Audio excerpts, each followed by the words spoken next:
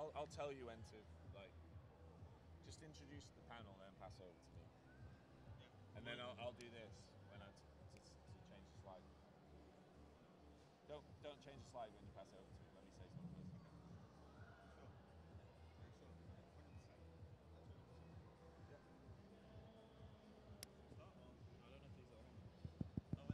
Okay.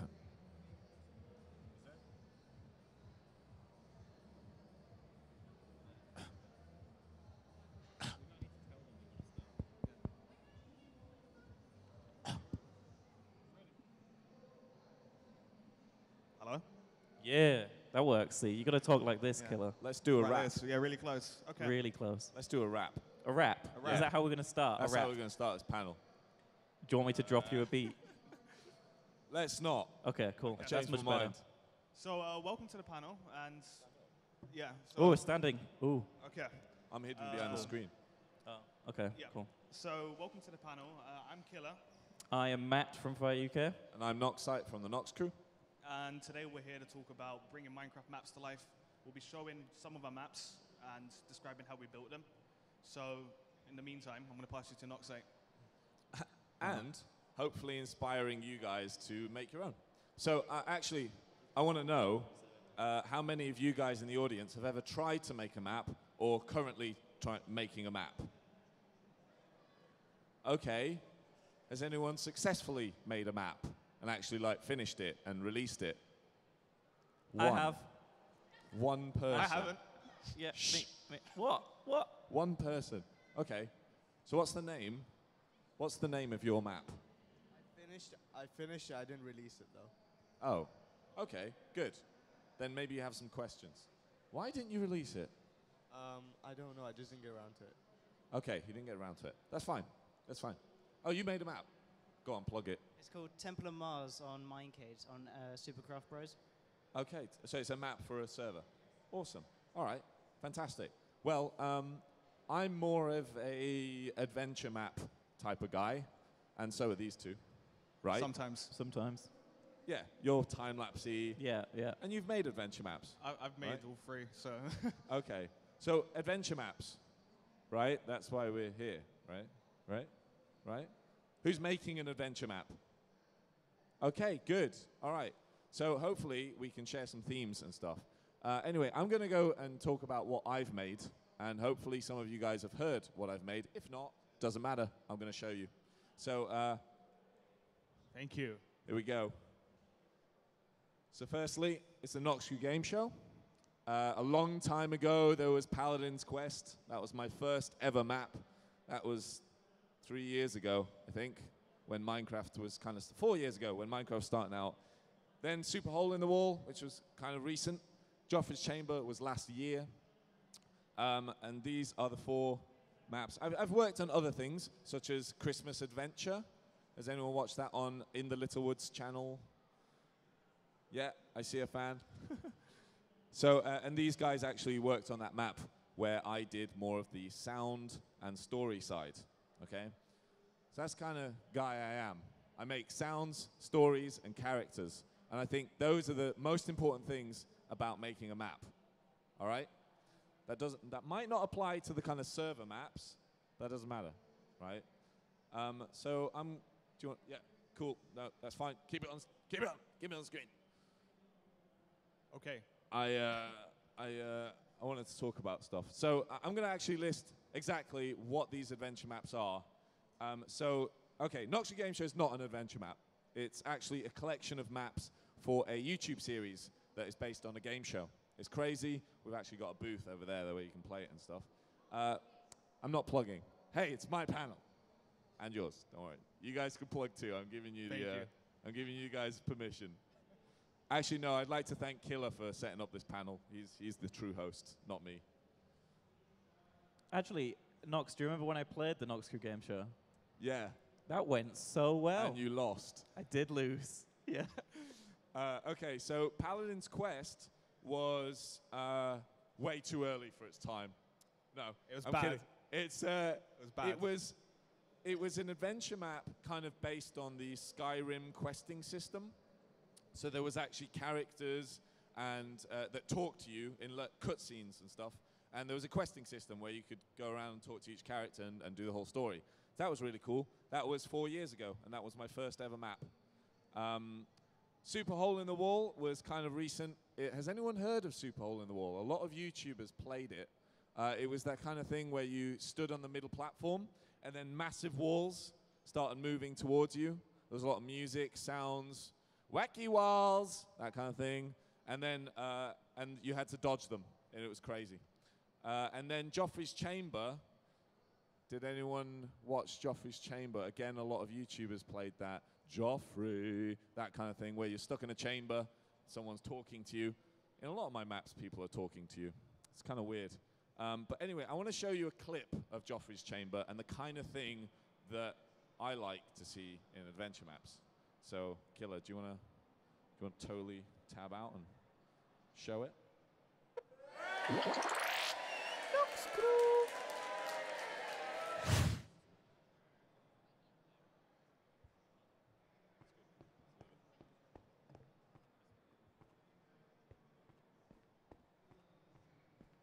Welcome to the something. Okay. I haven't got a name for it yet, but I do know it's got to sound really epic to suit the look. But this is where you learn things like how to fight. Real pretty, don't you think? I kind of wanted to give it this menacing, evil look, but keep it quite homey at the same time, you know? Interior design was always my speciality. So, this is the way the tutorial room works. It's going to spawn an incredibly, unbelievably, humongously massive amount of horrendously hideous monsters, which you'll most likely wee yourself at the sight of. But that's not necessarily the point of this room. It's more to introduce you to the monsters you'll be fighting later in the game, you know? See, I got that from this book I read once on game design and how gradually teaching your player stuff is the proper way of doing it, although I kind of skimmed it, to be honest, and that was quite a long time ago. I don't think I remember much, but who cares? My game, my rules, my masterpiece. Anyway, Joffrey, because I'm feeling ever so slightly evil at this moment, I think we're going to start with one of the most hideous, humongous, terrifying abominations of a creature that no man can bear to stand the sight of. Prepare to fight the bite! Oh, bugger. That's not a bite at all, actually. Sorry. Well, that kind of ruined the whole build-up. I think something must have went wrong. One sec. Okay, just kill it anyway. It should spawn the bites now. Oh my god, they're so terrifying! Kill them, Joffrey! Kill them!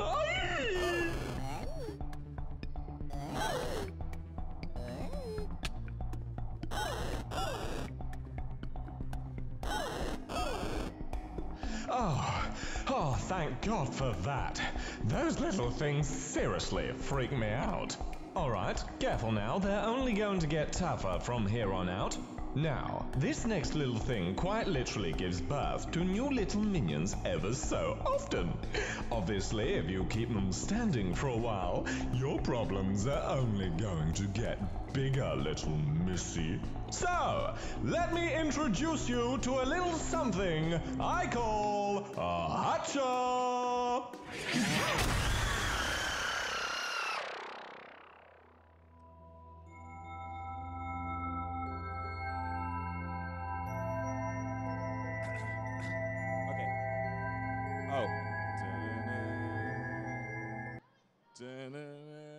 Okay, so that was a little preview of the third installment of the Joffrey's Chamber adventure maps that I released quite a while ago, and I'm actually working on that map still, and it's going to be released very soon.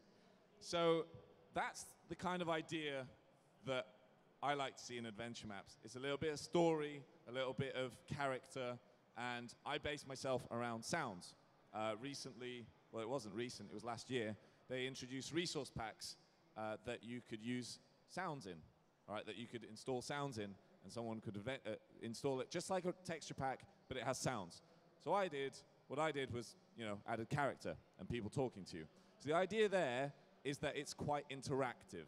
All right, what you're doing, the guy is he's reacting to what you're doing. Okay, so has anyone tried to like make sounds and put them in an adventure map before? Okay, that's not enough of you. That is appalling. Oh, wait, one person. Was that a hand? Okay.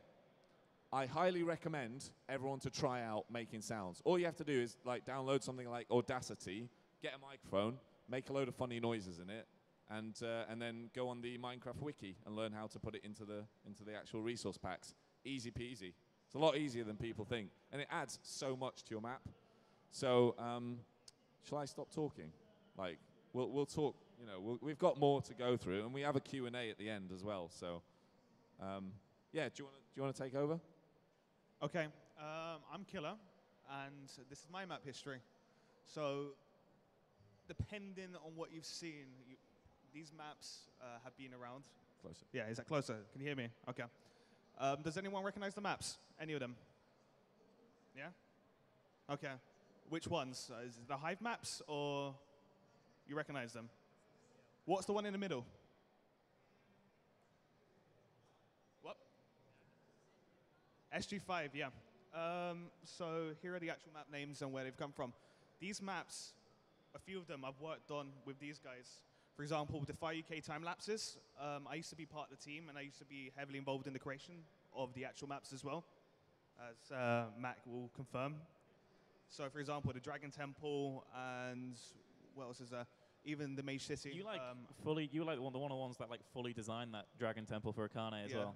That thing is like a crazy thing. Like I was talking about it at my panel yesterday, and like it was the only 3-hour shot we had done at that time for a time lapse, and that's just a huge building. That was difficult to build, though. It was very difficult, yeah. Especially on camera with how many people? With about 50. I think there's about 50 or 60 people building that. Yeah. Yeah. That's crazy. The cool thing about the Fire UK stuff is a lot of the main stuff is actually built off camera first and designed.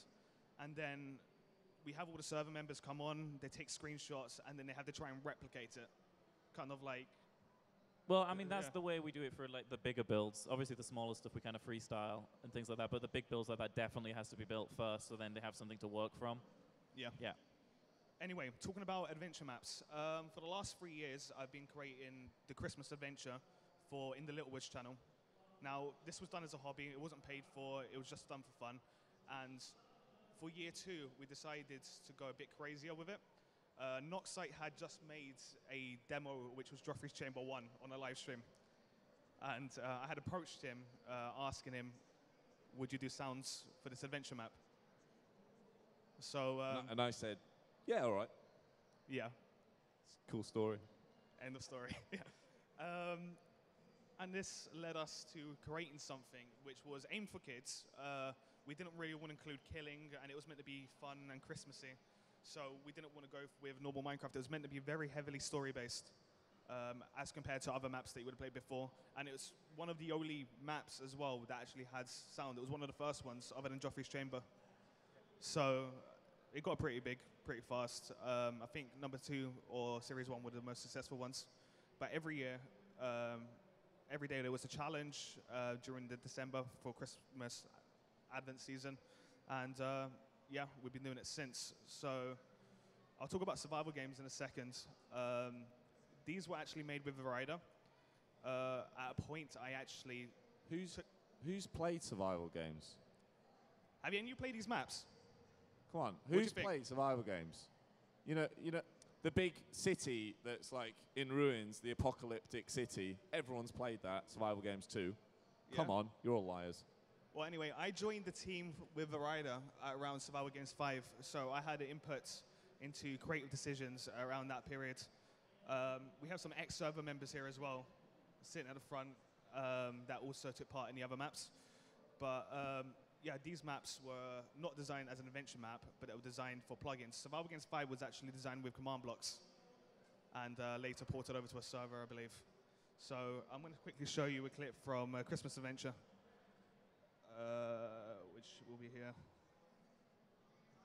And this will give you an idea of, again, how we like to use voices and story to dictate our maps for us. Go on, Toby. Oh! Hang on, let me find it. Oh, God, it's that way. Oh, this side, okay. Bang, bang, Oh. bang, bang! A loud knocking was heard downstairs at such an ungodly hour that no one bothered to answer it for at least 5 minutes. Eventually, the Green Adventurer woke up, incredibly disturbed, and shouted, When? Oh, when can I get my well-deserved beauty sleep? bang, bang, bang, bang! The knocking did not stop. The Blue Adventurer hopped out of bed and ran downstairs to get rid of whatever nuisance was sabotaging their beautiful mahogany door. Upon opening the door, a small little elf stood there in distress. You must help! My masters have been trapped in a temple just north of here. Oh, no. We were traveling, you see, and my stupid masters wanted to explore. Stupid, stupid, stupid. I told them not to. They touched all the buttons, all the gold ones, and now they're trapped. The mayor told me you would help. Trying to not look mad about his sleep being cut short, the Blue Adventurer agreed and swiftly headed upstairs to get dressed and whip every other adventurer into shape too. Oh, wow, yeah, that's it. Whip Toby into shape. Hey, up here. Hey, Up the waterfall. hello. Where are they? Oh, there, over there. Oh, there. Oh, yeah. The waterfall. Wait, was that Matt? That's man Phil. I don't know. Phil? Oh, hey. Right, we'll explain ourselves. This plonker managed to get us... I'm the plonker, am I? You're the one that suggested it. You're the one who convinced me that the cake was worth it. Well, it looked worth it. And was it worth it? Well, how did I know that it was going to turn into dust? So was the dust worth it? Look, I'm not saying it was worth it. I'm saying it's not all my fault. Yeah, but you still haven't said if the dust was worth it. No, it wasn't worth it. That's it, right? There you go. Your fault. So, right, you down there, we're in need of your help, obviously. Obviously. Might be a bit tough, as it's sort of easy to get lost down there, though. Yeah, it's a bit like a maze. We struggled quite a bit to get up here in the first place. Basically, there's 3 golden buttons sitting around that will each light up one of those beacons down there. Yeah, and if you light all 3, this waterfall here will open up and free us. Then you can join us for a nice tea party. What, with dust cake? Sure, why not? Yeah. I like the sound of So, yeah, that is a bit, well, that's a clip that we're going to show the voice acting that we used. Again, it's a bit more interactive than reading a sign, which you used to do in adventure maps. The artwork was done separately, and that was done with a video, but it still made it a lot nicer because it was for the YouTube series. Thanks for including me there. That was a great clip of me voice acting. Do you remember? I remember you sitting in. Voice acting. It was great, right? I just remember you sitting in on TeamSpeak, being like, "Yeah, Matt, can you do that like a little bit slower, a bit better, a bit, yeah, like a not, bit better, not as bad, yeah, not as bad as you just did it." Yeah, that's most of your advice to me, all the time. With this though, what we found is we decided to include a ton of guest YouTubers into the series. So you would have seen people like the Diamond Minecart, if you watch the series around episode 20-ish. Yes, 21. 21-ish. Yeah. Who else was in it, if I can remember? iBallistic Squid, Will Barlow. Hat Films? Hat Films was in it. Slammer Cow was in it. Blue Monkey. Blue Monkey was in it. And yeah, along there was a with lot this, of guest days. Luckily, we knew a lot of these people, so it was easy to ask for the contacts. But in general, if you want to make a series that's big, you need to find someone that can voice act. Or an adventure map, involve your friends. Yeah, like honestly, what we did. Honestly, doesn't have to, anyone can voice act. You just no, we can't. No, you can. No. You need a mic. Ignore your surrounding. Forget all judgment. Just pick up that microphone and sing. No one wants to hear that. La la la la. No. I'm going to quickly pass you over to Matt now, because it'll be his turn to talk. Right, sweet. You can move it over to my slide. So I'm Matt from Fire UK, and basically what is going up on the screen right now is some of the things I've worked on. I'll let them load in a little bit, but if you recognize any of them at all, raise your hands up. Yeah, there we go. That's cool. So does anyone out there know the names of any of these? I do. Do you want me to walk around? Oh. Can we, what? Can we We're guess some? walking? Has anyone got one? Oh, we're walking. Not you. Oh, no. Harry. You work great. for them. Harry, you have to tell me what not is up there. Yeah, see, exactly. He doesn't know. He doesn't know. Pick him. No, I'm not picking him. I'm asking him what's not up there. So, okay. So, if anyone knows what any of these are, I'm kind of more interested in the bottom pictures, but does anyone know the names of anything up there? Raise your hand if you do. Yeah? Okay. Yeah? That one, Mage City. Yeah, that's Mage City, so that's in the very middle at the top.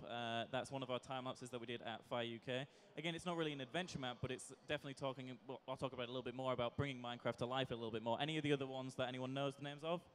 Yeah? Hat Films Adventure.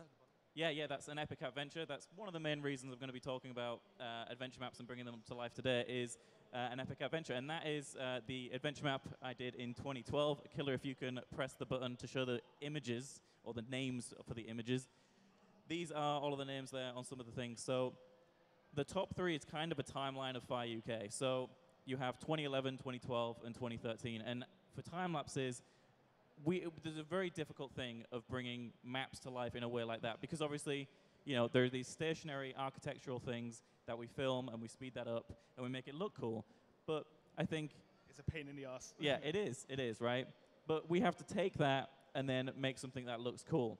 So we kind of took our, you know, building skills in 2012 and we added a story to it.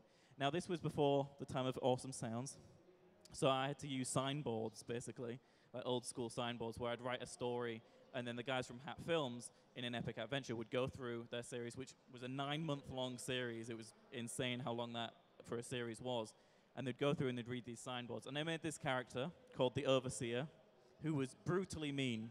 I feel like you could voice him very well in a way, because he's just like kind of cheeky but kind of cool, and he would just make up these ridiculous names for them. He would call Ross Pencilbeard, and he would call like Trot, he'd call him like Blubber and all this kind of stuff. He was the silliest little names that like the Overseer would think would be really funny, and that's bringing Minecraft to life in a way, is adding these characters in and letting other people go in and do all those really cool things. And now adventure maps, in a way, have come so far since then. Now with command blocks, resource packs, and things like that, it's interesting for me to look back in 2012 and how Minecraft was, because there was only some redstone devices, and you're limited really to those signboards.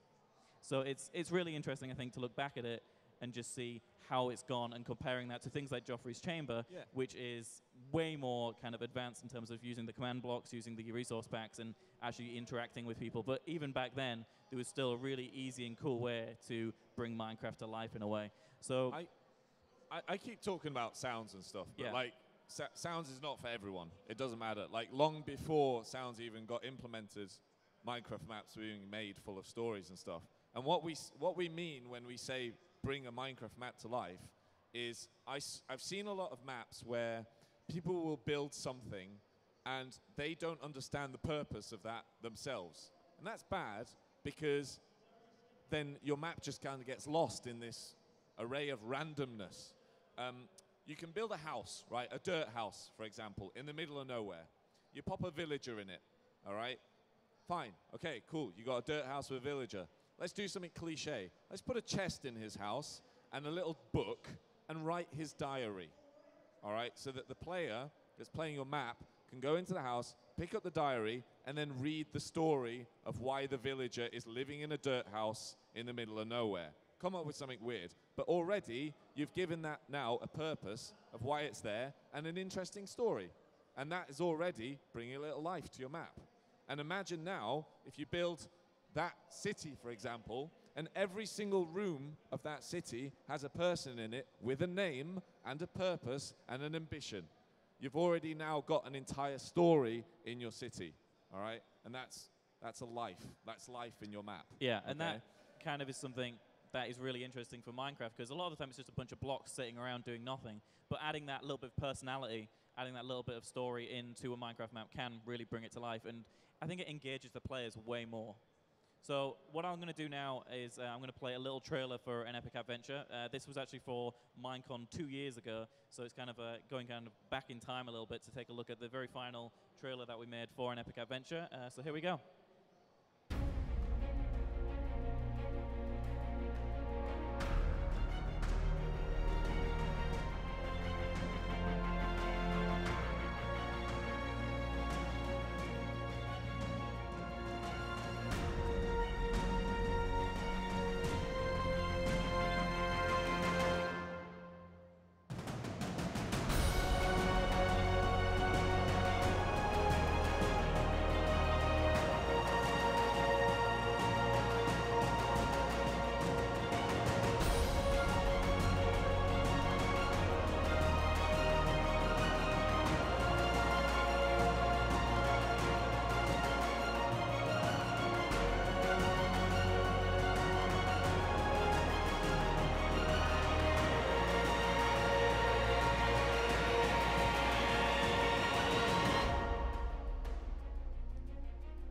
Okay. So yeah, I like to do over-the-top epic trailers. The epic hat, the huge, the thing. Sorry, poop. There we go. That works. They're the best ways of just adding voiceover and stuff. But for me, really, this map was a craft of like love and time, because really it took a stupid amount of time. It was 9 months of building that it took us. We started in like the January, and there was breaks in between, and you know, we just worked and worked and worked. And you were building while they were filming. Yeah. While they were filming the series, we were still building and still going on and still building and coming up with new ideas. And I was actually writing jokes for the Overseer based on the things that were happening in their series, which was, you know, pretty interesting. So it was an interesting way of doing it, because I was kind of like coming up with stuff on the fly, but it was really cool. And it's really, you know, nice to look back at that, and I definitely want to, you know, maybe do something like that again sometime. I just want to say something. It's like a compliment to you. Right, I don't know what's about to happen. And it's sort of something I face a lot as well. When someone asks me about making a map, they're always intimidated because they don't feel like they can build something like that alone or with like a couple of friends. Well, I did all of an epic adventure with like really 2 other people. Yeah. And that's why it took so long. But don't get intimidated by that. No. So, because yeah, it's epic, it's grand, but like to make a good adventure map, it doesn't have to be. No. You know, it doesn't have to. As long as you're keeping that kind of sense of character and story. Matt's style is epic, right? So that's cool, right? But one of the first adventure maps I ever played was Professor Griswold and the Redstone Keys, and that was 4 years ago. Does anyone remember that map?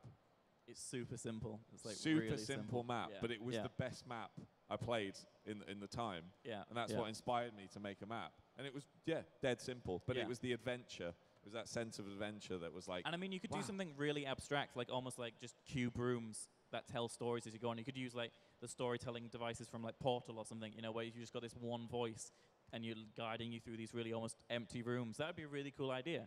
And, you know, that sort of stuff is really easy to do. You don't need crazy building skills to do something like that. And you could tell a really engaging and personal story like that, I think, as well. So, yep. But like everything, with practice, you get better. When I joined Fire UK in 2012, early 2012, I used to work with Matt a lot and do a lot of projects, such as the time lapses. I couldn't build a dirt house at all. It was awful. You couldn't build the dirt house? No, you couldn't do anything. It was like, had wood in it and wall. He was terrible. I kept using the wrong block. Yeah, after practicing a bit. That's the thing, is when you build around other people who are good or who have got a little bit of skill because they've been doing it and learned from other people, you kind of, that rubs off on you a little bit. Or even friends. Yeah. Building with friends is so much more fun than building by yourself.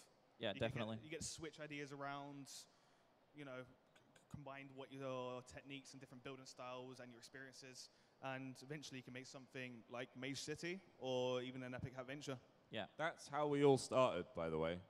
Like, we just got a friend, started building together, and then it grew. It grew into more friends. More friends for everyone. Exactly. Okay, so I think there's one more slide for us to talk about, right? Two more. Okay, yeah, cool. Great. Do you want me? Yeah, you can talk. I just go on one? Yeah, go on. All right, so who's thinking of like starting to build an adventure map? Has anyone like got any ideas all of a sudden?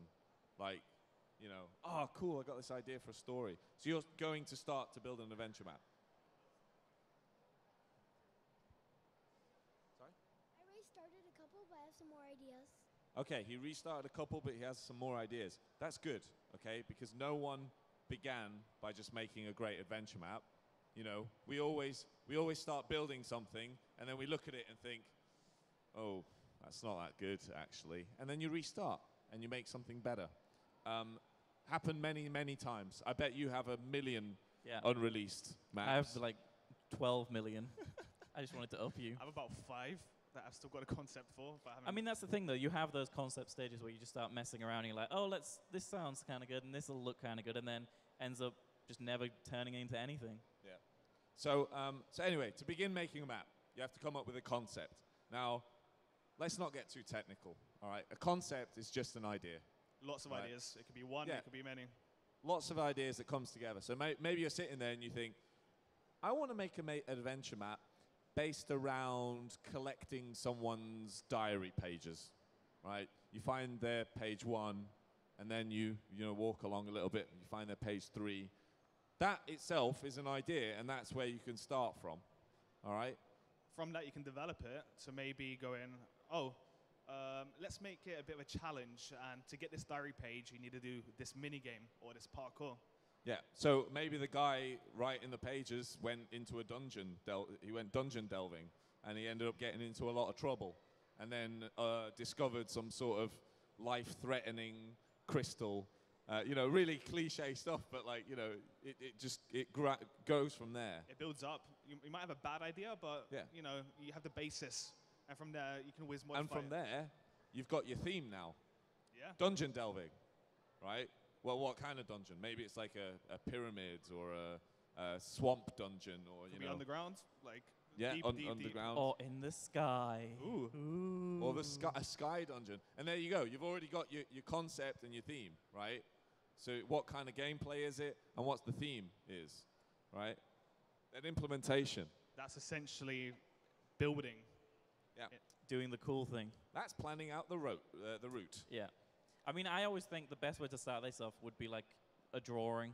Like even if it's just squares, saying this is where I want them to start, this is where I want them to end up, and then figuring out those kind of the stop marks in between, and then going through that and building those sections. Because if you just start randomly building things without a plan, you're probably going to end up with a bunch of stuff you're going to have to not use, and you're going to waste. So yeah, ever so often you might come up with something nice, but drawing is awesome. Get a piece of paper. Honestly, as the new generation, we've come so used to just sitting on our computer. Get off your computer, get a piece of paper and a pen, and literally draw your idea. Yeah. Like, just draw some buildings, draw some, what you want your dungeon to look like maybe inside. Even if you can't draw well, just doing a rough sketch, as in, this is where we start, and then you have to walk 100 blocks, and this is where the next thing is, and then the next thing. Are you good at drawing? I used to do art, so I guess so. Okay. Are you? Not really. Yeah, I'm terrible. But, as long as you can just whip up something with a few lines and, if it makes sense. Yeah, exactly, yeah. It really helps, just to solidify the idea in your head by just drawing it. Along with this, when you build something, no matter how bad it is, keep it. No, yeah, that's a good point, yeah. Don't delete it. It could be awful, it could be terrible, but you might be able to change the idea, you might be able to improve it. For example, Christmas Adventure 2, we built a town that we were going to use for a minigame. We decided to scrap it because it didn't look too well. It was meant to be used for the finale. A few days later, I spoke to Slamical. He used it for his animation, which was the Spleg tournament. Have you guys, anyone seen that? Slamical's animation. I think it was a game of Spleef, actually. Yeah, yeah. That came out of a map that wasn't going to be used. So anything you make, keep it. Because everything can be made better at the end of the day. And it's an idea. That can be a concept, and you can iterate on that and make it better. Even if you don't like it, someone else might. Yeah, exactly. So. Yeah. Okay, so I guess the next thing is gameplay. Gameplay. Gameplay comes from a divide between your original idea and testing. Because you don't know if your map is actually going to be fun until you've tried it, right? There's a lot of testing, constantly tweaking, as well as making sure it works, after all. And I think as well for us, because we like to make things look good, sometimes that visual can almost ruin the gameplay, and you have to kind of turn that back or change the gameplay to work with that, especially when you have to kind of redesign something. It can completely change the gameplay in that area, completely. So it's always a difficult balance between aesthetics and gameplay, and that balance. So that's always a fun challenge. So when I say testing, right, it's literally finish your app, make sure the redstone's in, play it. Is it fun? Okay, if it's not fun, then you've got a problem. Try and figure something out. And the best way sometimes is to just get a couple of friends, give it to them, and just watch them play it without saying anything. You don't want to be biased. Yeah. Because you want to love your map, so you'll be like, oh, yeah, this is amazing. Yeah. Yeah, that's the worst thing you can do when you give someone a map is go, oh, by the way, this is amazing, and don't worry about the bit at the middle that's bad. I'll sort that out later, but this part's really amazing. And but that part, don't do that. No, that's not useful. Because the players that are going to play your map don't have that from you. So you want to see some sort of legitimate reaction to your map. What I used to do is I literally made myself invisible, and I sat on a server with the people playing the map, and I just watched and listened to them on TeamSpeak. I didn't say anything, all right? And just by like watching their reactions to bits, you know, seeing if they get annoyed by something, or they really like something, or they're like, oh man, that puzzle was awesome, we want more of that, then that says so much about your map. And then from that, you can learn how to make better gameplay. Did I like that. cover that? That was Yeah? great. All right. Yeah, awesome. I think another thing, just touching on gameplay slightly, is a lot of the time you can become a little bit repetitive in your ideas. Like a lot of people are like, oh, let's do parkour again. Or, oh, let's do this again, let's do that again. For an epic adventure, we started putting more parkour in because they were really bad at it, and that was funny. But a lot of the time you have to come up with these new ideas, and I think when there's like an epic adventure, there's 4 dungeons in there, and it's huge, and you have to keep coming up with these different creative challenges. Mixing gameplay up is always really cool. So if you, in the first dungeon, you teach people a technique, you teach them something that they're going to have to use later in a much more challenging way, and it's about that ramping up. I think it's not necessarily difficult or increasing difficulty, it's just kind of letting the players be engaged in that kind of challenge and actually learning things, and that would be a really good kind of like benefit from them, that they'll like that. Players will like the fact that they're learning to be better. So that's always a really useful thing to have in a map. Also, remember your target audience. Yeah.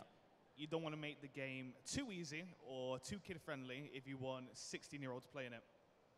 You want to keep it for that audience. No one likes a map where they can't get past the first level. Remember that. Maybe level 5 or level 6. That's a very good point. Yeah. But ramp your difficulty. Yeah. That's what all games nowadays do. Okay, maybe some indie games like start off really hard, but a lot of games, a lot of the AAA games, they start off really easy, and then it's a slow ramp, and then it just kind of like, you know, goes like that in the end. That's the kind of thing you want to aim for, all right? Make that player really enjoy your map first before they get annoyed by it, all right? Because otherwise you've just lost them straight away, and it's just like, oh. I don't want to play it because it's too hard. Yeah. Help. Okay. Last one. One more. Yeah. What are we talking? Oh, we're talking about cool things. These are really cool because there's no pictures. I know, right? That must be the best bit. Okay, so these are the more like, this is once your map's been finished.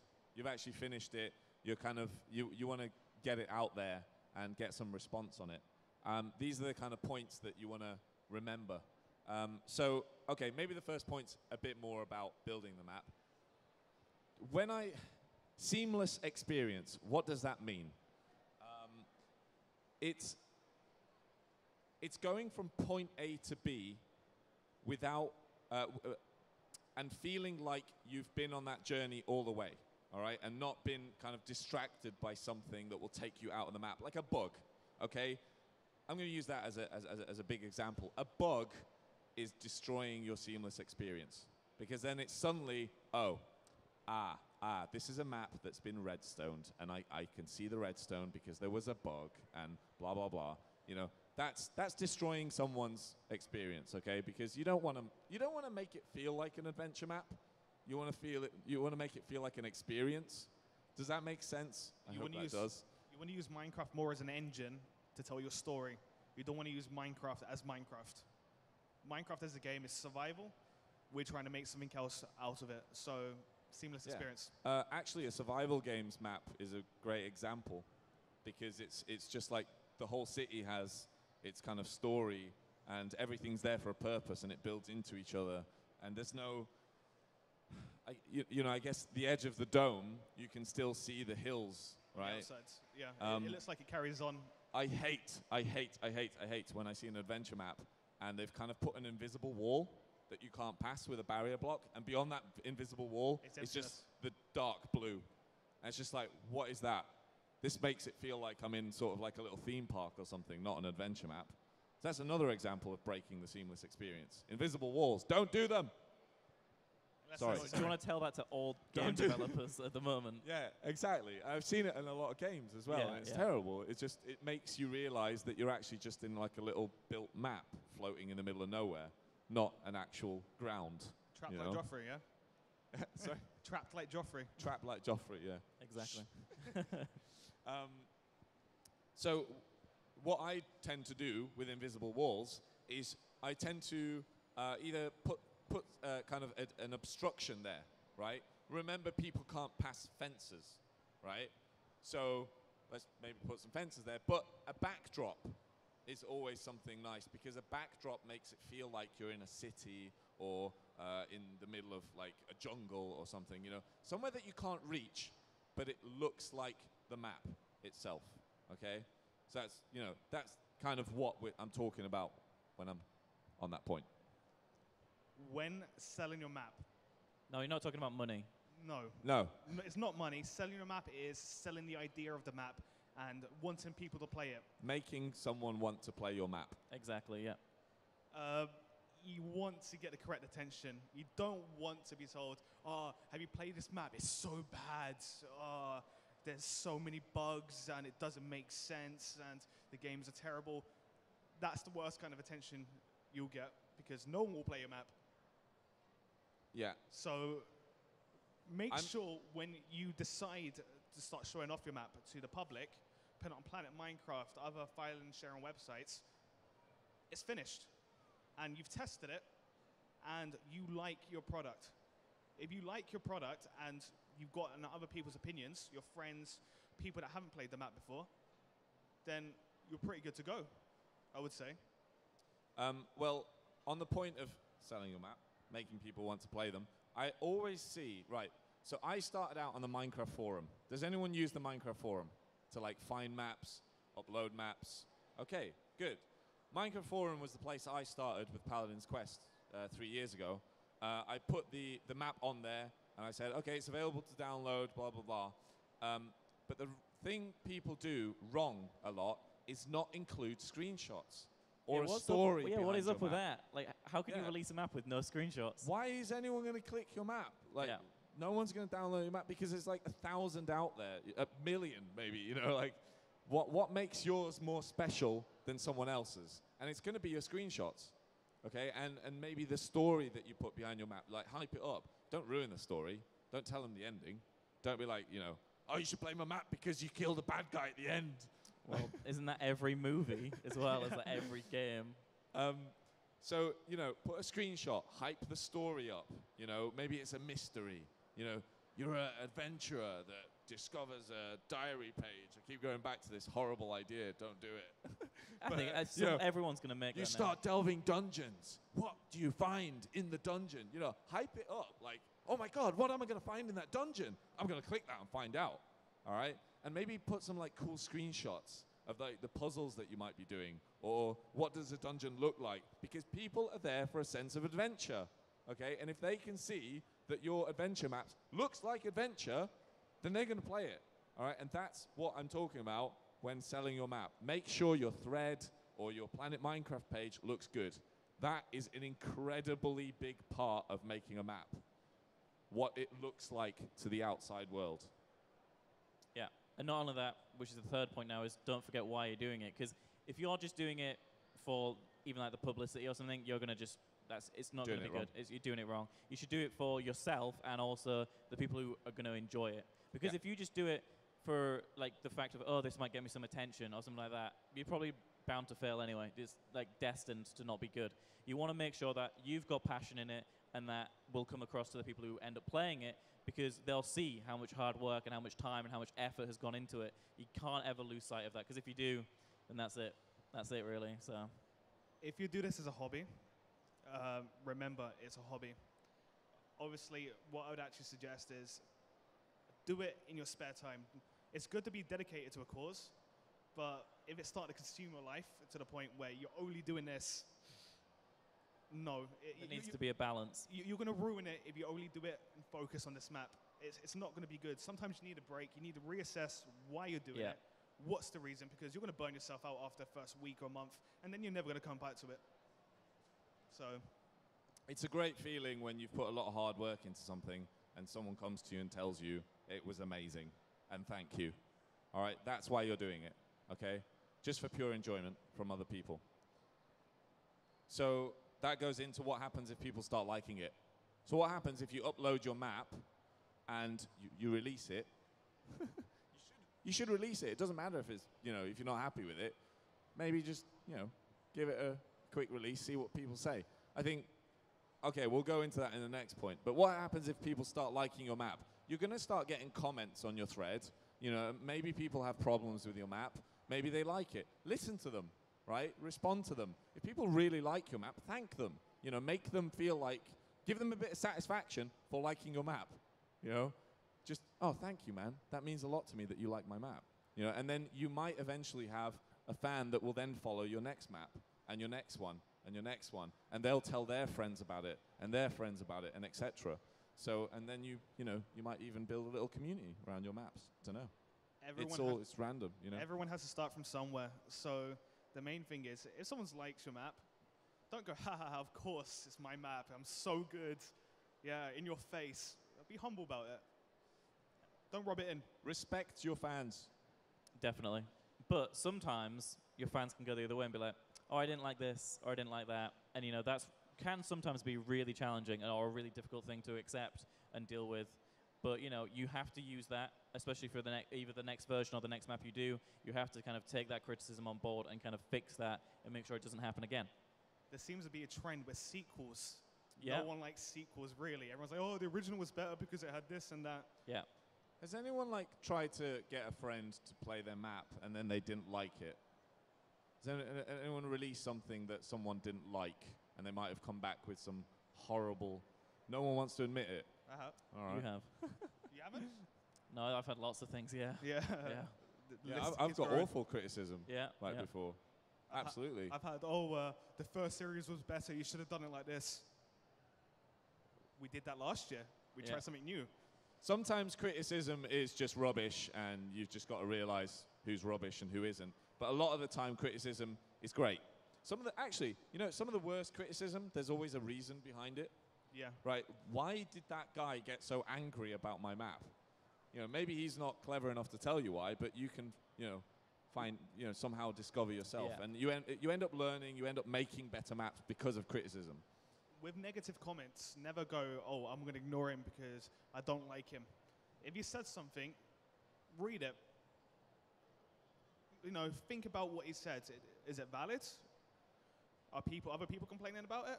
Should I listen? Should I make the modification in the future? Don't go, oh, I don't like him, so his view is not important. It's one of the worst things you can do. Don't ignore your criticism. Never. Otherwise, you become a very bad person. Although constructive criticism is way better than constructive criticism is beautiful. Yeah, it's Love great. it. I love that. That's the best. Okay, so last point. Last point. How to work with us. So the reason that's on there is because all three of us have worked in teams. And working in teams is not the same as working solo at all. It actually brings some complications. And benefits. And benefits. And friends. More benefits than complications. And a lot of friends. Yeah.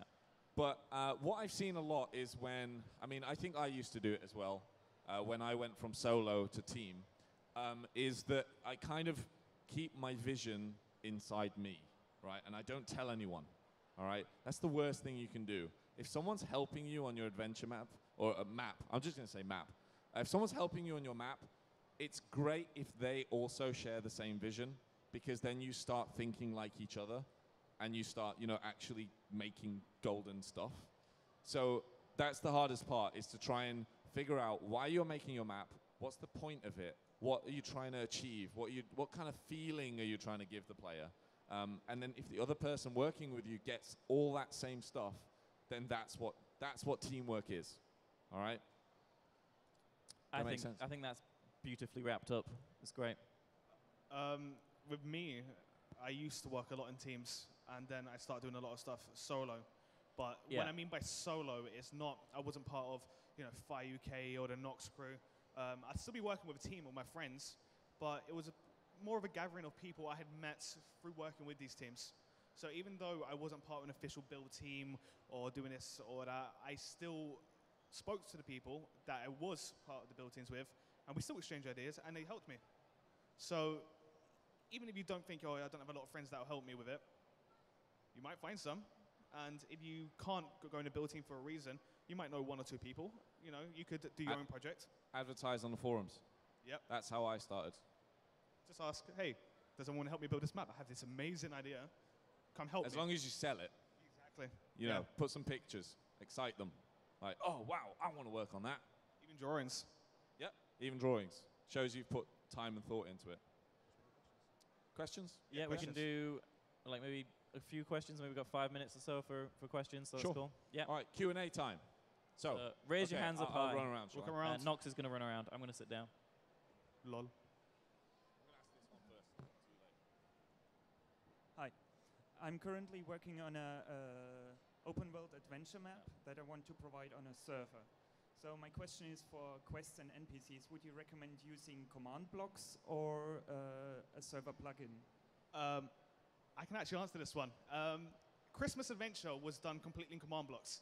There are no plugins used for it.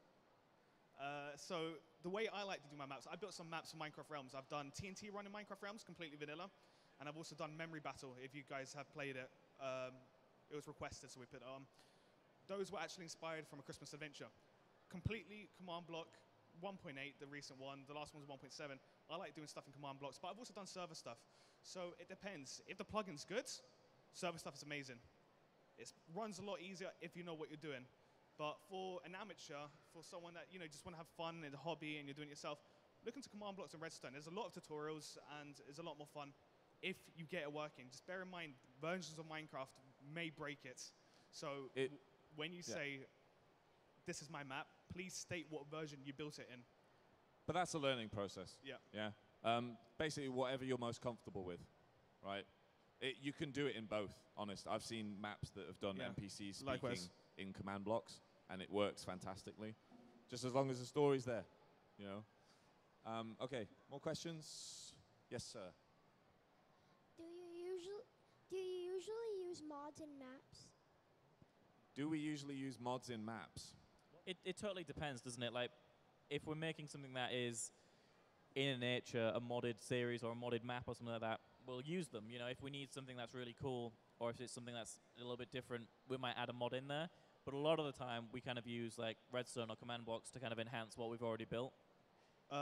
You've done stuff with modded stuff. You've done MINECON, haven't you? Yeah. So MINECON, the series I've done recently, that was very heavily modded. So there was everything in there from Galacticraft to, everything really. Power systems and all that kind of stuff. So I think this actually brings a good point about the ease of someone playing your map. You don't really want something really difficult to install. Like what I find with mods, let's talk about adventure maps. Are you trying to make an adventure map? Okay, yeah. If you want someone to play your adventure map, they're less likely to play it if there's extra things to download.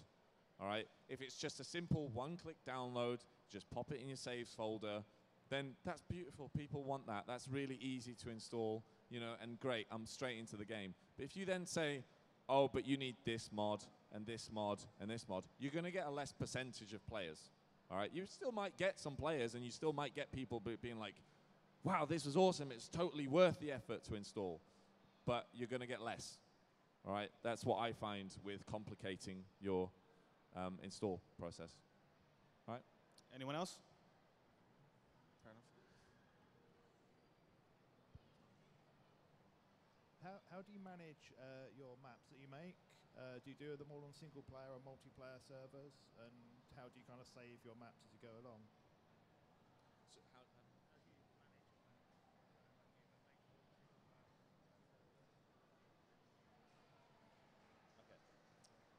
How do we manage our maps? Do we put them on single player or servers, or manage? How do we manage them? when building or manage when releasing?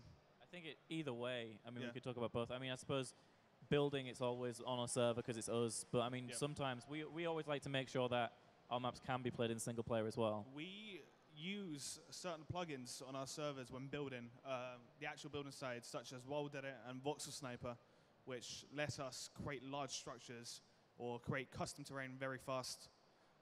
However, for example, the Christmas Adventure series, when that was being built, there wasn't a 1.8 version of Bucket or Spigot out at the moment. So to do all the command block stuff, we needed to move it across to single player.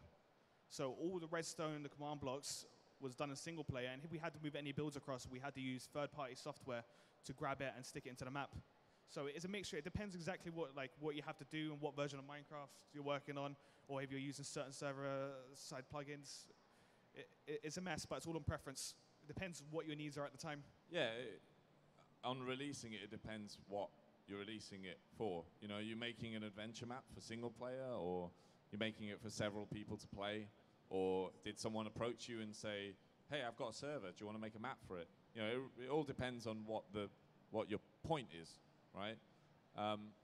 So yeah, if you make a multiplayer map, well then you're going to have to make sure that your players actually have a server that they can install it on, and you better tell them how to do it, right? Give them a little installation instructions, how to put it on your server and play it. Link it to the wiki. Link it to a wiki. Yeah. Okay, I think that's literally all the time we have today. Yeah. But that's been absolutely fantastic. Thank you all so much for coming out and listening to us. Thank you, everyone. See ya.